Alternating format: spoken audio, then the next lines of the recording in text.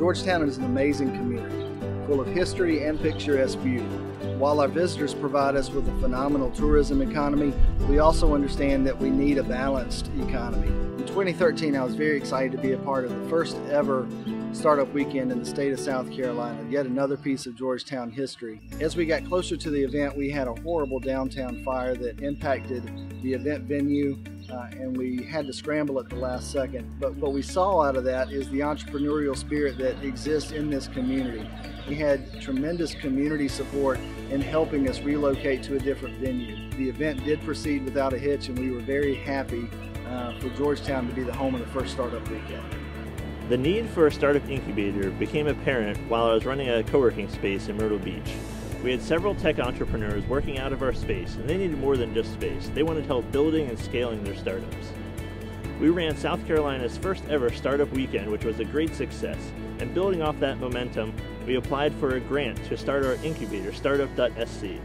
The South Carolina Commerce Department awarded us $250,000, and we were empowered to hire our executive director, Ryan Smith, and our community builder, Maria Yerman, and take it to the next level. Because it was a matching grant, we also had to find those funds before there was any money in the bank. So we set out to communicate our vision to the public and get the people involved that we wanted to be part of our community. Because the concept of being a hub for technology startups was such a new approach to economic development in this area, we needed to figure out how to communicate the value of a startup community. I was hired to film the first entrepreneur pitch night in November of 2014, and there was about 65 people there, including entrepreneurs, investors, mentors, and business students from Coastal Carolina University.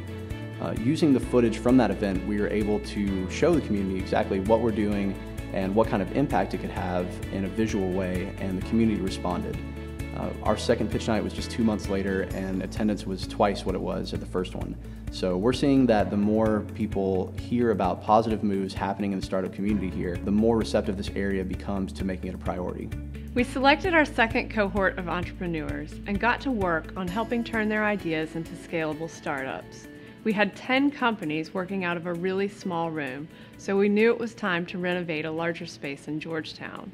There were a lot of big moves made in that really small room, but we were growing and we knew it was time to expand. Over time, our enthusiasm and drive started to make waves, and donors started to see value in what we were doing.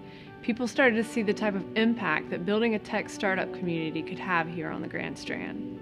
When we talk about impact, we talk about creating economic diversity and creating high-paying, year-round jobs in an area where it's traditionally been known as a seasonal economy. This also has an impact on local college graduates looking for professional development opportunities.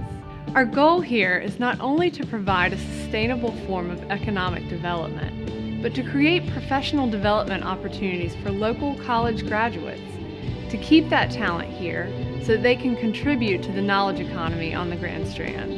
In the near future, we see the Grand Strand developing into a place where people come from all over the world to live the beach lifestyle and grow their startup. When we look around and see how this community has grown over the past year with a modest amount of resources, we can't help but imagine what we could accomplish with more support. If we could provide more education to entrepreneurs and tech talent. If we could provide seed stage funding to help them develop and market their businesses. If we could continue to cultivate relationships with like-minded problem solvers within our community. If we could get our message to more investors, mentors, and entrepreneurs that it's completely possible to trade in their cubicle for a beach towel. We think the possibilities are endless.